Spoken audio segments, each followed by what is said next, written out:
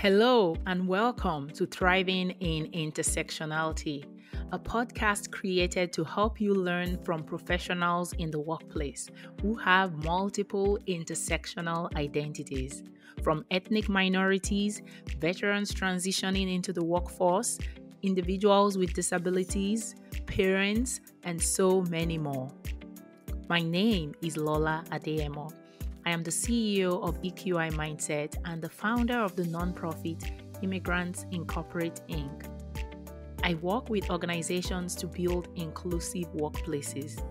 This podcast was built to amplify the voices of leaders and immigrants in the corporate workplace and to give insights and guidance so people can move past their barriers and advance in their professional careers.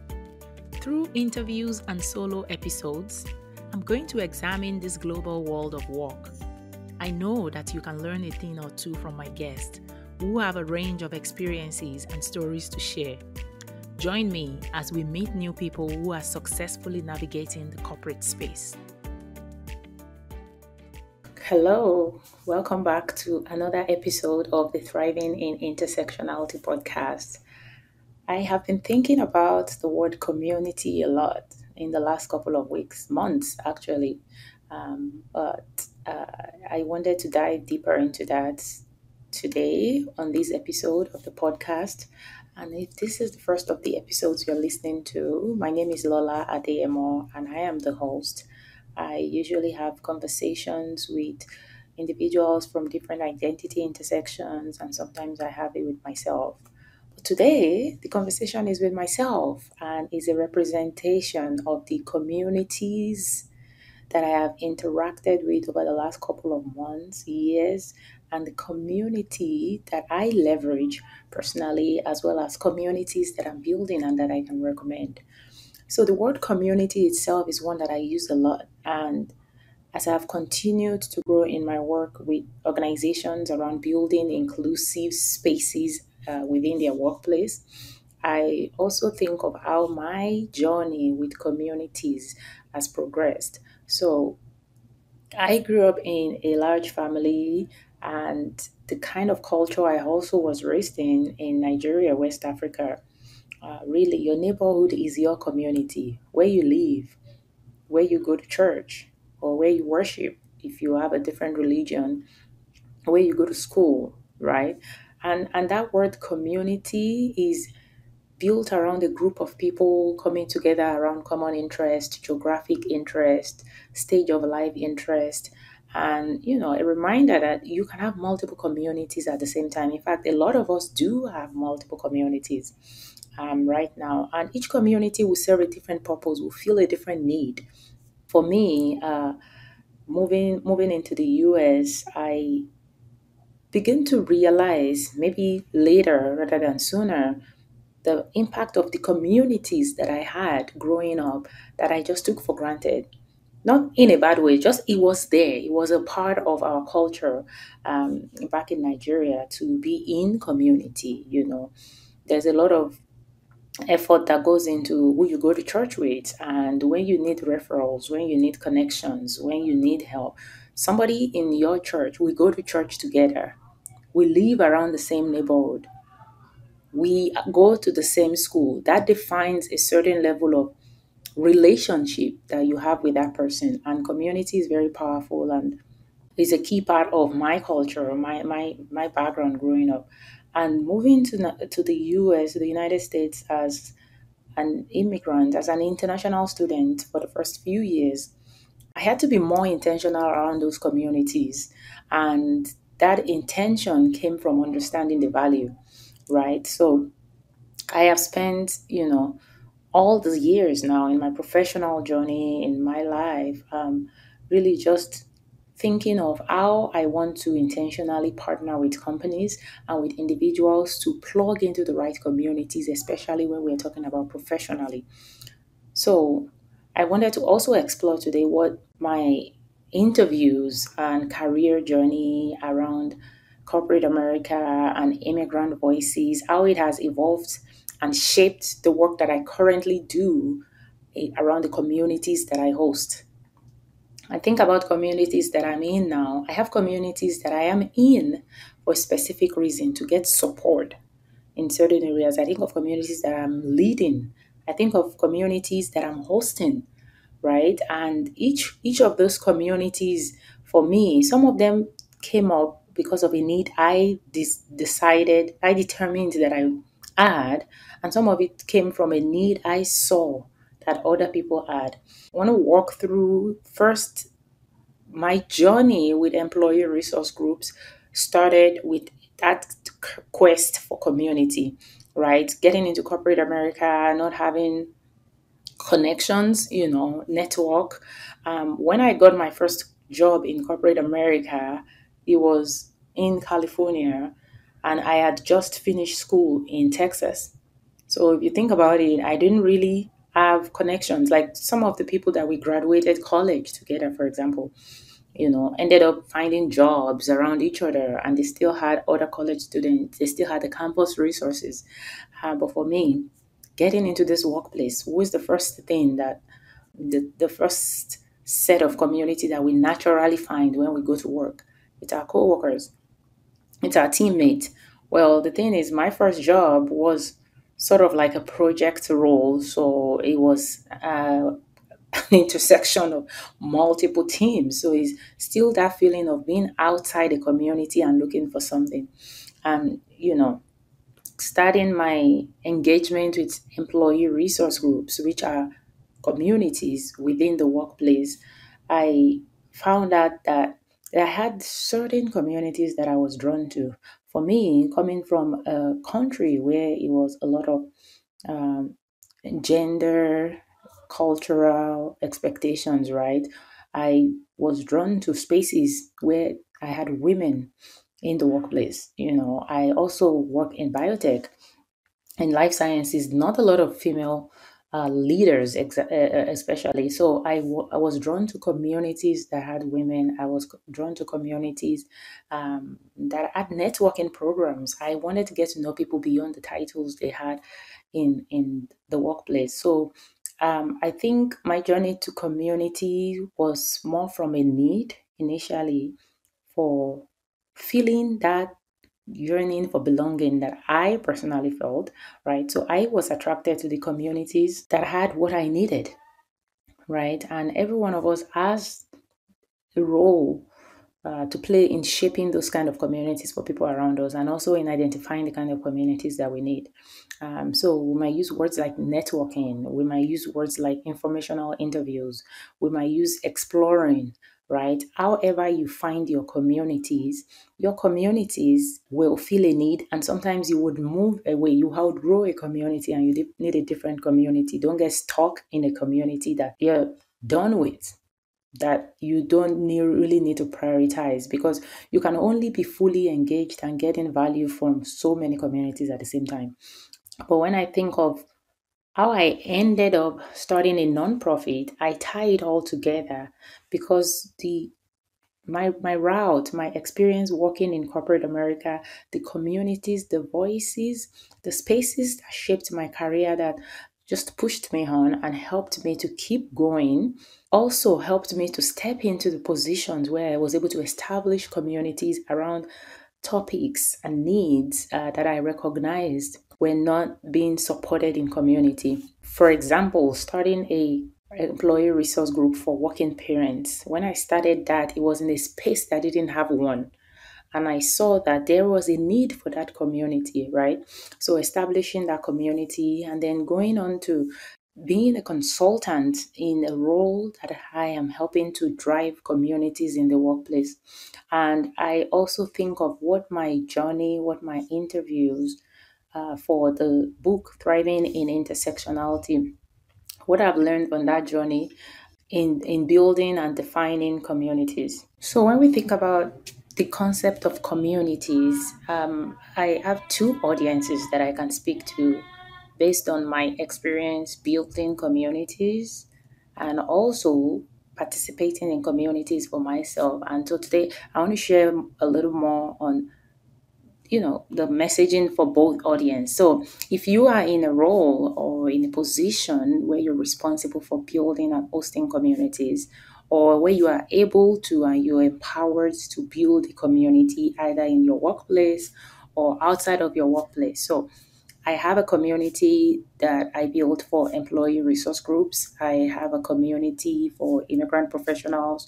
I have other communities outside of work. I have a community of women parents. Again, if you are in the position to build communities, to host communities first, there is a need that you recognized, which is why you started the community or why you stepped up to lead that community, right? So you're in a leadership role in a community. I think one of the things to watch out for is to be clear about who you are building that community for.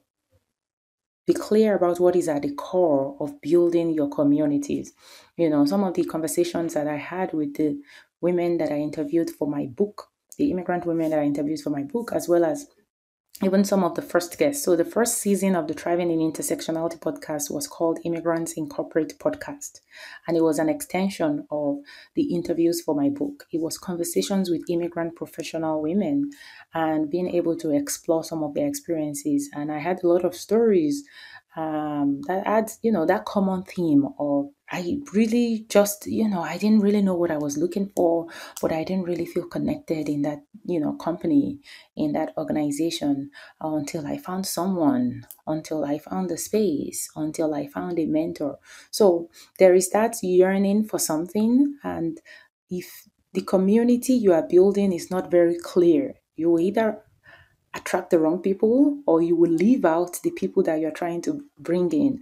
As you think about the community you want to build, be very clear on who you are building the community for and what is at the core of that community, right? So I think there's a lot of fear when you're building communities. There's a lot of fear is we try to speak to everyone, we try to call everyone, and even with people doing niche to work around consulting, around hosting spaces, is because you want people to come in. You try to speak to everybody, but if the fact is there are people that will be left out, so you want to weigh both sides. You want to think about it. Are the people first speak to the people you want to call in? Make sure you are very clear of who you want to call in and make sure they know when they encounter, your messaging, when they encounter, however you bring people into your community, make sure that is very clear upfront that this space is for me. Are you building that community around a common interest?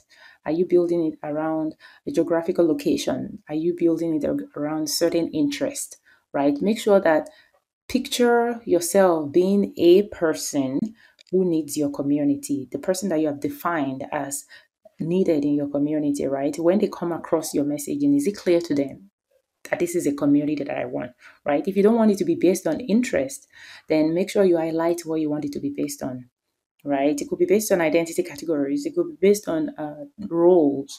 It could be based on transition stage of life, right?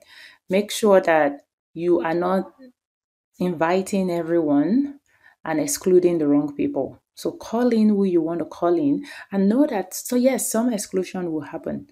And sometimes that's okay.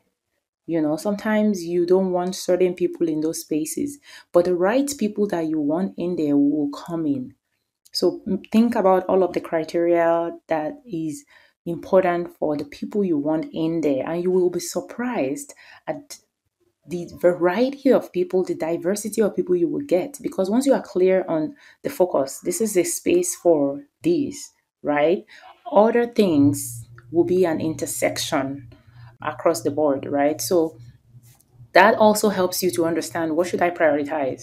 What do I focus on? And what else can I leave out? Right? I've heard people speak about joining spaces where they end up leaving, like even departments, right? There are people that like, I joined these organizations because I'm really excited about this. For my day-to-day job, it's just not the same. What they are saying is that the larger community of that organization spoke to me, but the smaller community of my team is not speaking to me the way I want to be spoken to. And so, if you are hosting a community, you are building a community, get clear on why and make sure that it's clear to the people that you want in that community. And then keep refining it. Keep refining it, right? You want to make sure that you have a mechanism in place. When you are building community, be ready for evolution, be ready for transformation, right?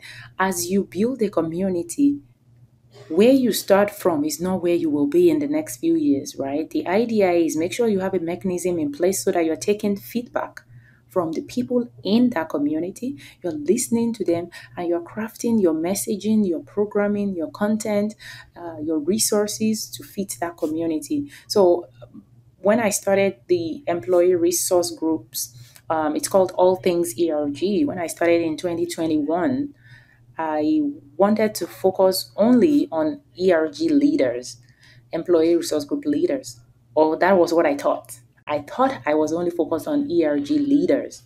Now, within the first year, I recognized that once I put the messaging out, the people that were in that space was, yes, 70% ERG leaders, but we also had about 20% of people that showed up every month were actually ERG managers.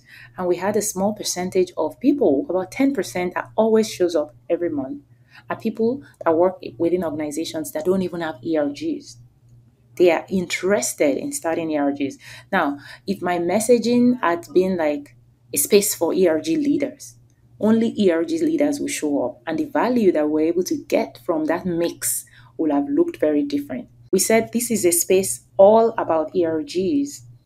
So it doesn't matter if you're in an ERG or not.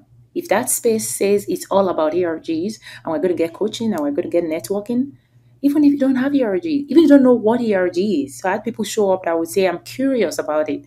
I've heard about it. I've heard you talk about it. I've heard other people talk about it. I came today because I want to know more. And they walk away with a better understanding of what ERGs are and with resources in their toolbox that they can leverage once they are ready to launch ERGs, or a better understanding to choose the right ERGs to join when they come across it again. So again, create your space, make the message clear, and just know that as you build and evolve it, you might have to refine your language to make sure that you're still calling the right people. If you're mission driven and it's not about people, you want to make sure the mission is clear so that the right people will come in. If it's about people or certain groups, you want to make sure that messaging is clear so that people from those groups know that this space is for them and what they are walking away with. Now, the other side of community conversations is when you are seeking to be part of a community. How do I know this is the right community? I think the first thing is, let's talk about the importance of community, because I think whether you're building community or you're trying to join community, you want to really understand some of the critical things that communities bring in for us. I think the first one is emotional support.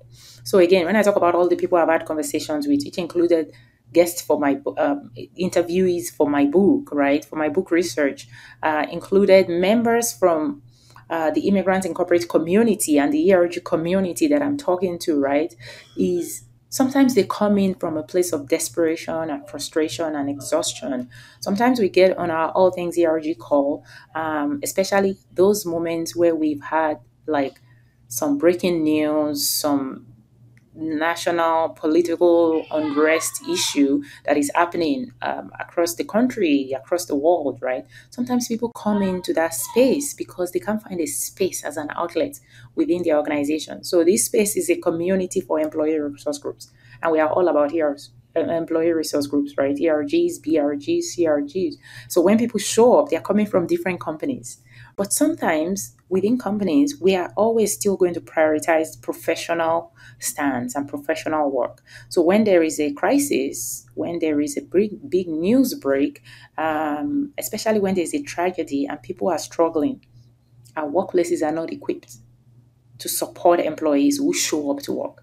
Now, if you think about the people that serve on ERGs and the leaders and the managers, right? They have their day job, and then they also have this new role that they are volunteering for within their organization where they have certain responsibility. Well, when you show up after a major tragedy or something is happening nationally, the focus is usually on your day job, right? You're coming into work as usual. That unofficial job is not the first priority for the organization, right? That's the group, that's the space that the All Things ERG community creates. So the people that come into those spaces, they are showing up, they have the same background. They are ERG leaders, they are ERG advocates, they are ERG managers. They have that same background, that common interest, that thing that binds us is because we are interested or involved or leading ERGs. But when they come into that space, they know this is a community of people that get me. So they show up in a very genuine way, in a very raw way. Sometimes we have a defined topic or speaker, but we end up really just making space for people to let it out. And so there is emotional support in community, and sometimes it's mental, sometimes it's emotional, sometimes it's resources, right? It's what we need right now. Sometimes it's diving into our toolbox and saying, here are some books, some speakers, some authors, some events happening, some tangible things that people can take away and go to solve the problem that they have. But sometimes we show up and people just want to be present, to be heard, to be seen, and to know that forget about my roles. Everything that weighs heavily on me right now just means that I need a space where I can be with other ARG leaders who work in different companies, who are also here carrying that weight and need emotional support.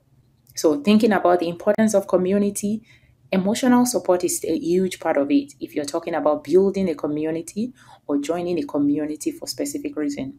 The other one is professional growth, right? So we talk about communities and how employee resource groups goes beyond not just networking, right? And when I talk to companies, I always say your ERGs still, we're not growing away from community to become another department. No, at the core of what we are is still that affinity, that sense of we are family, we get each other, we are here for each other, we're supporting each other emotionally.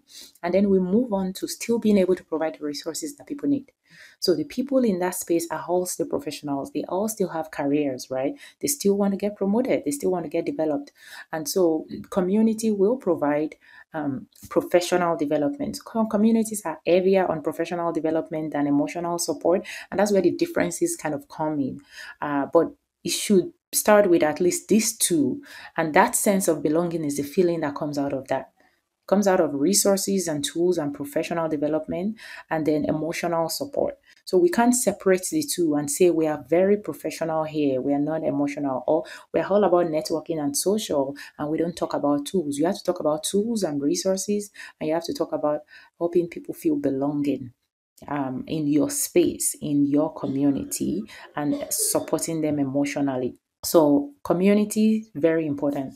Now, whether you have the role as somebody responsible for establishing a community or for leading a community, and understanding this importance now thinking about it in terms of as an individual, as a professional in the workplace, what kind of communities do I need?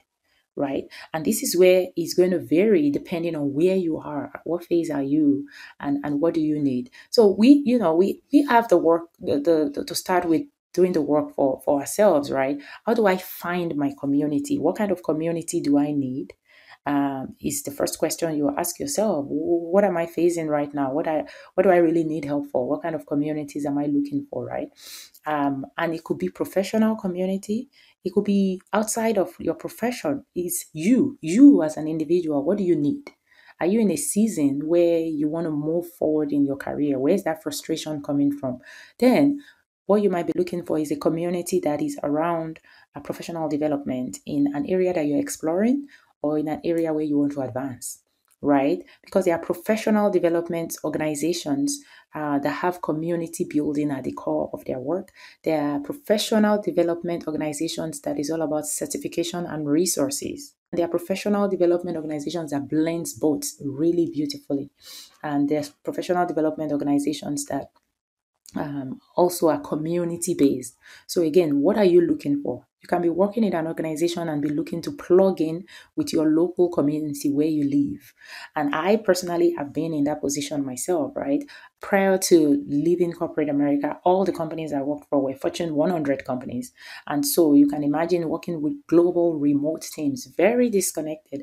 There was a time where I was working in a team of five, like literally my manager and my co-workers were all in different cities in the US. We even had somebody outside of the US. So we're not seeing each other and we didn't meet each other in person. So you can imagine these are the people I'm working with every day. These are the people that I'm closely associated with at work, but I'm actually not seeing them. So I was craving community in my local area where I lived, but it also took me understanding what was I looking for, right? So I'm not looking for just my neighborhood group. I'm looking for a professional group, a professional community in the city where I lived. I wanted to meet other people who were working in the same industry, right? So that was a criteria, right? Like I was working in biotech, so I wanted to meet other people in biotech. I wanted to meet other people working in operations. I wanted to meet people working in supply chain, and I wanted to meet project managers, right? So these were still professionals, but it was important for it to be local so that I could go for in person and connect with them. So when you determine where am I right now, what is important to me, you identify the right communities to be a part of. And then the third part is know when to transition. So I think a lot of times is knowing the difference. Sometimes you're checking out a space, a community because you need it. And sometimes you need to recognize if it's not the right one for you at this time. It doesn't mean anything is wrong with that space, with that community. It just means when you look closely, you find out maybe this is not the best for what I'm looking for right now. And that's okay. You probably walk away with a couple of new connections and understanding of that community. And maybe down the road, you can recommend it to somebody else, or you might be in a better position to take advantage of that community. Even when you determine that a community is right for you, sometimes communities are right for us in a season of our life, right? Know when that transition needs to happen. When it starts to feel like too much work and you're stressed out about being part of a community and you are losing the motivation and the passion and you have a deeper demand on you for another community that you're struggling to find time for. Sometimes it's time to transition, right? So know what you want, try it out, know when it's time to move on based on the seasons you are in. I hope that is helpful as you think about the word community, what it means to you, knowing how to find the right ones, knowing how to get plugged into the right ones, and also understanding when it's time to transition. So my conversations, my communities, my primary communities right now, especially as it relates to career, is employee resource group community. But of course, I'm going to wrap up by talking about the immigrants in corporate community. First thing was even in the name. So even just choosing the name Immigrants in Corporate. I mentioned that when I started doing the work around immigrant inclusion, it came from my work as a consultant for companies focused on employee resource groups, right? And I saw a need for the immigrant community. And even using the word immigrant in the name, it took a lot of thought and intention. Is that pushing people away if they are not immigrant or if they are on, I don't know, whatever the word immigrant means to people, especially if you're in the US. But then I thought about it. I was spending too much time stressing about the people that maybe they are better being excluded, right? If the word immigrant makes you want to stay away from an organization without getting to know people, then maybe you are not my in audience, right? And this has even been more apparent this week, this last couple of weeks, as I meet with advisory board members. So Immigrants Incorporate is a nonprofit. I have been really just impressed with the people that have expressed interest in the advisory board, and I've been doing a lot of interviews. And I was thinking about it. Some of the people are not immigrants, are not affiliated with immigrants, but the curiosity, the passion that they bring, the willingness to support this really warms my heart, right? So again, I was intentional about the name of the organization, Immigrants in Corporate, knowing that there's a little bit of controversy around the word immigrant and it triggers different things for different people, but that's why it's there. If that word makes you want to stay away, then maybe you need to stay away. Maybe you shouldn't be my focus. If that word makes you want to come in and learn, makes you want to get in and come and get support, then we want you here, right? So being intentional about what that community is about, what it's doing for you, who needs to be in there. And then the Immigrants in Corporate membership community, if you have not heard about that, we launched our membership community and it's been a journey to get there. It's taken more than 2 years of just research and conversations and talking to allies, talking to advocates, talking to potential donors and partners and sponsors, and understanding the need for this community specifically for immigrant professionals. Now, the members, the people that we are calling in are immigrant professionals. If you're an immigrant, if you are working in the professional space, if this space speaks to the need that you have strived for within your corporate career, come join us. And joining us is a collaborative, right? And when I use the word community for this space, it's very intentional. You're not signing up for a workshop. You are joining a collective group where your input is important and we're also going to invest in your career. That's the commitment that we're making in that space. Come be a part of a community that is going to support you professionally to get those leadership roles, to move up. Come be a part of us, but also come join us because we need your voice. I was in a conversation just this week with someone that came across my podcast, and we're talking about, my TED Talk, right? I was talking about my TED Talk, and she said, I listened to your TED Talk and I was really moved. It got me very emotional because I understood exactly what you were talking about. And that's the group that I'm looking for in the Immigrants in Corporate community. It's not the people that listen to my TED Talk and they say, what does that mean? Is that really happening? No, they say need. The reason why the community is primarily for the people that get it. This is a space where you don't need to explain what you're going through because Immigrants in Corporate members know what you're going through. We're all in this together and we are here for the solution, right? How can we support each other? And then the second part of it is not just now that we are here together as a collective. Yes, we are supported. Our own careers as a priority. We're going to support each other. We're going to push each other up. We're going to develop our professional career. But the second part is how can we as a collective bring our voices to make change happen within the organizations, the systems, the policies, right, within those companies. So you're signing up to be part of a collective supporting change, systemic change. And then the third piece of this is also public advocacy. It's tied to research, it's tied to voices. So there's the awareness piece for us.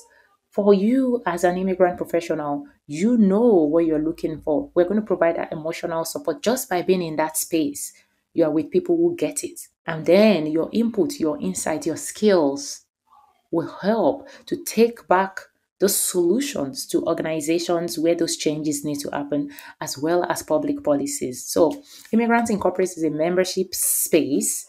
It's also a partnership calling you in to partner with us, to be a part of a movement, of a collective, to drive change and make sure that inclusion as a process, inclusion overall in the workplace includes immigrants as well. So as you go on this journey for community, whatever community looks like for you right now, I hope that the insights I shared just from my lessons, building communities, talking to people, helps you to identify the community that you need. And please share this episode, put a comment, send it to people. I'll love your thoughts. Stay connected on our website. Connect with me personally, Lola Adeyemo on LinkedIn. I would love to hear your thoughts around these. And if there are specific communities that you're considering, some of these criteria will be very helpful as well. But if the Immigrants in Corporate community is one that you're looking for, I'll see you in there. Thank you very much. Thank you for joining me, Lola Adeyemo, for these important conversations about the global world of work. Please rate and review this podcast wherever you get your podcast. And don't forget to share our weekly episodes with your communities and co-workers.